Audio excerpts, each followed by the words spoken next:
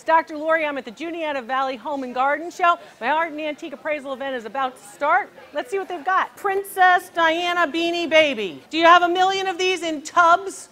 You know, big plastic tubs from Walmart, millions of Beanie Babies, and they're all in plastic bags, and they're all in perfect condition, and they're all worth bajillions of dollars.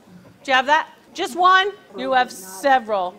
Not a bunch like that. A lot of people have a lot of Beanie Babies, and when we were on lockdown during 2020, most people the Beanie Babies came out of the woodwork because we finally cleaned out attics, basements, garages, and storage units. Because we had 3 months at home, we were like, what are we going to do? We might as well clean the place. And everybody thought, a lot of people in the market, especially in art and antiques and collectibles, thought there's no more Beanie Babies out there. There can't be. Ha ha ha ha. And if they are out there, they're in terrible condition. Ha ha ha ha. Also not true. They were out there, they were stored. Kids in the 90s were not allowed to play with them. Forget it. You got one, they bought it, it went into the tub. Don't touch it. I can't tell you. I've talked to America about Beanie Babies. I'm the expert on these. And let me tell you something. A lot of things come into, a lot of criteria for value. The type of this little plastic piece. What type did you get? Did you get a thick one? Did you get a thick one? Did you get a red one? Did you get a white one? All of that impacts value. Then you have to have a certain ribbon. Then you have to have, of course, the different type of generation of the tag. Then you have to make sure there are no creases on the tag. Then you have to look at pellet deterioration. Then you have to assess what type of material was made. And then where it was made. Was it made in Indonesia? Was it made in China? Was it made in another part of the world? Then you have to look at the tush tag. That's this tag. Then you have to see whether or not this tag actually has the correct information on it. Does it say Princess? Is it really from 1997? Does it have PE pellets? Does it have PVC pellets? Does it have a little quality control factory mark, right? A little stamp like you get on your hand. Do you have one of those stamps? That impacts value. Oh my goodness, you wouldn't believe what impacts value. How much do you think your Princess Diana Beanie Baby is worth right now today? Okay, so say you paid $5 for it in 1997, right? Okay, so this particular piece today has a lot of criteria that we have to look into to evaluate it. There's information all over the internet, and let me tell you, some of it's true, some of it's not. A lot of information on the internet is not true. Here's one. I'm 125 pounds on the internet. Let me tell you, not true. Same type of information is being tossed around about Beanie Babies, and specifically this one. Because Princess Diana's Beanie Baby, this one was handmade in China with PE pellets, this particular one is one of many out there that are similar. Oh, they're worth $1,000. Oh, they're worth $20,000. Oh, one sold for $550,000. You can buy a house with your Beanie Baby. Not anywhere in America. You know, maybe underground you could, but not here. So this particular piece is like many of the other ones that you would have seen. And value on this one, only because of this one, its condition, which is fair, and other elements, this particular one's worth about 50 bucks. When was it worth more?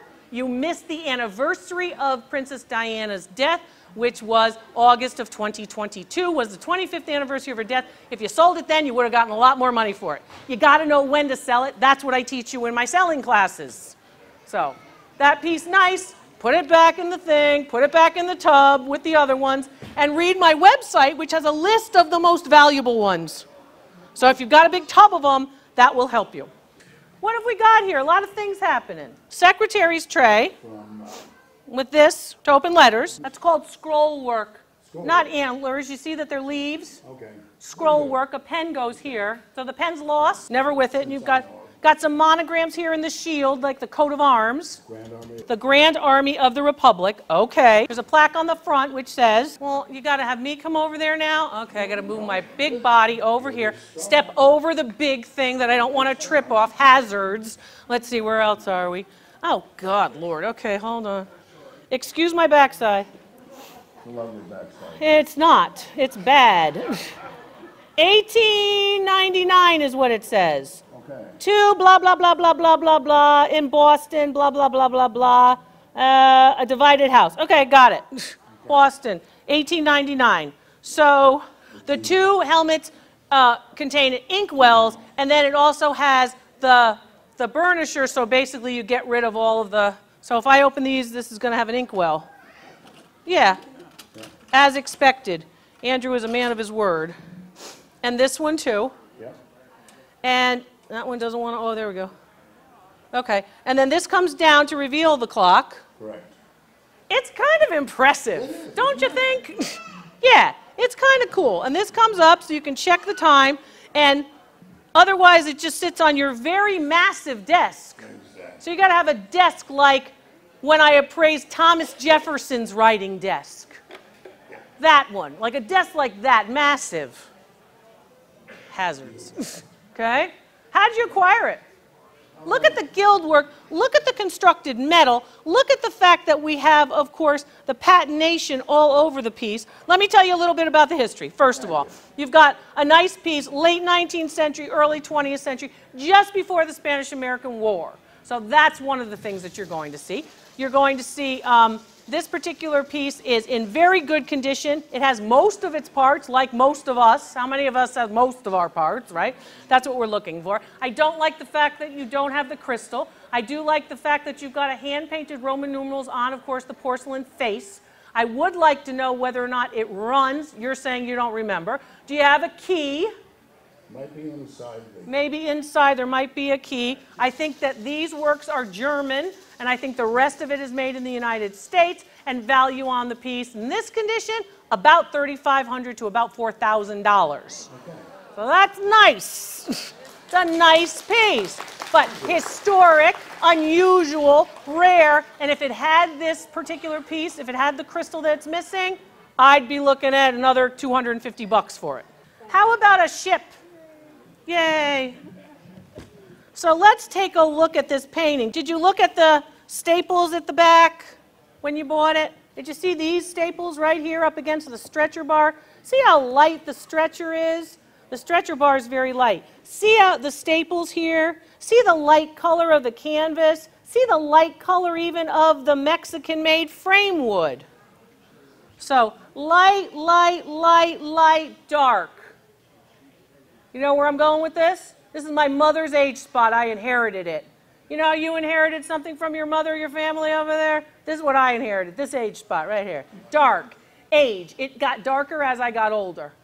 You know, once I hit 26, 27, which was, what, 2 years ago? Darker. Not yet. Light, light, light, light means it's young. Okay? So it's a nice painting, but it's a young painting. How young is young?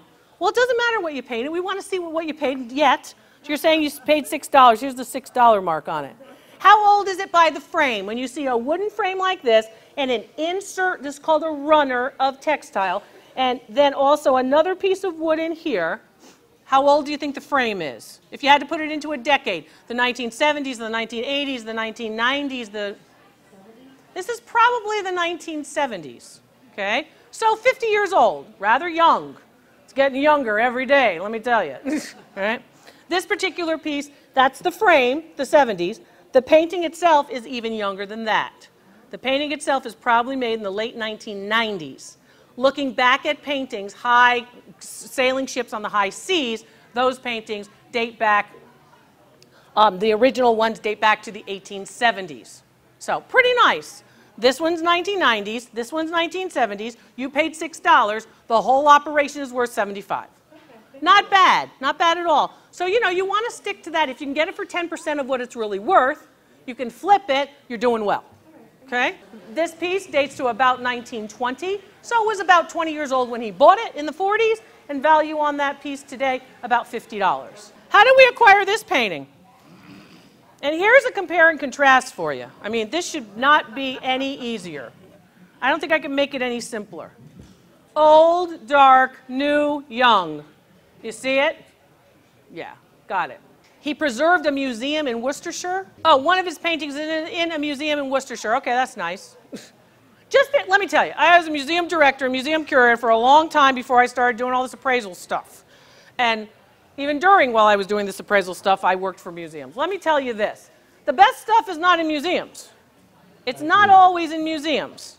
Well, I'm not saying this isn't the best thing, but people think, oh, it must be really high value if it's in a museum. Usually it's historical. It may or may not be of high value. And then it has to do with who's supporting the museum and what have they got. Okay? So it's not always automatically, oh, it's in a museum, yay, everything's terrific. Okay? Not to burst your bubble, Tom. Okay? So first of all, we want to maintain that this piece is really from the late 19th, early 20th century. And here are some of the things. First of all, you'll notice here that you have a European stretcher probably done in England. So he might have been trained in England or painted there at some point. You have the original keys. That's what these little shims are called, keys, which you stick into the painting, and they actually allow for that stretched canvas to stay taut. All right? It's very, very dark. It's probably been somewhere for a long time right up against a wall, and the wall probably was made of a masonry material. Okay? Then you have the frame. Well, then you have the painting. The painting needs a professional cleaning. I hardly ever say that. I'm always like, don't clean it, it's fine, it's fine. Your painting needs a professional cleaning. The $300 to $500 type. It's going to be expensive.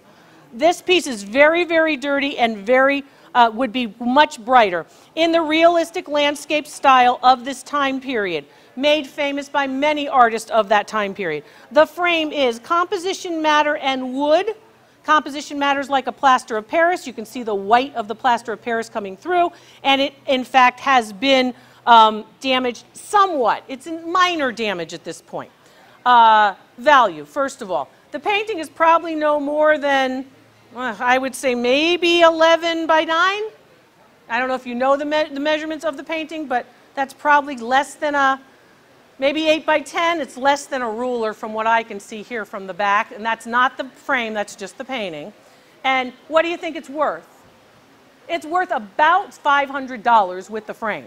And it is signed, but the signature does not impact value all that much. Will it increase value? Probably by about $250. But that depends on how good a job the guys who restore it do. If they do a lousy job, that's not my fault.